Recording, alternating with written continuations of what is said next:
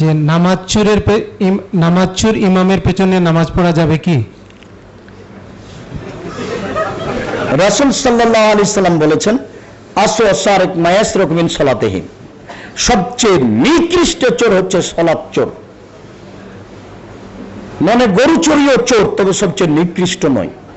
টাকা চোরিও চোর, তবে সবচেয়ে খারাপ চোর নয়। তবে তিনি বলছেন সালাত চোর সবচেয়ে খারাপ চোর। তখন সাহাবীগণ বললেন, কাইফা ইয়াসরিকু মিন সালাতিহি, আল্লাহ রাসূল, মানুষ তার সালাত কিভাবে চুরি করতে পারে, এটা কেমন কথা? তখন আল্লাহ রাসূল বললেন, মাল্লাম তুমি রুকু আলা সুজুদাহা, যে ব্যক্তি রুকু এবং সিজদাকে ঠিক মতো আদায় করে না, সেই হচ্ছে সালাত চোর। সালাত চোরের পিছনে সালাত হয়ে যাবে, এতে যদি কোনো ক্ষতি হয় তাহলে তার হবে, আপনার ক্ষতি হবে না।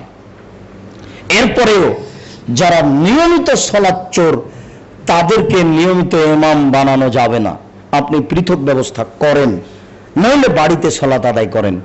কোন সময় তাদের পিছনে সালাত আদায় করে নিলে সালাত আবার আদায় করতে হবে, এই কথা আমরা বলিনি।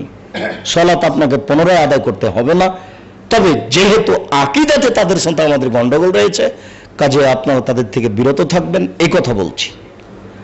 সালাত চোরের কারণে তার পিছনে নামাজ হবে না, এই কথা নয়। ও চোর হোক, গুন্ডা হোক, বাটপার হোক, অন্যায় করুক, জেনা করুক, ওর পিছনে আপনার সালাত হয়ে যাবে। আপনার যদি ঘৃণা থাকে, মুসল্লির যদি ঘৃণা থাকে, তাহলে ওর নামাজ হবে না, আপনাদের হবে। ওর সালাত হবে না, আপনাদের হবে। হ্যাঁ, ভালো ইমামের ব্যবস্থা করেন। জি, যে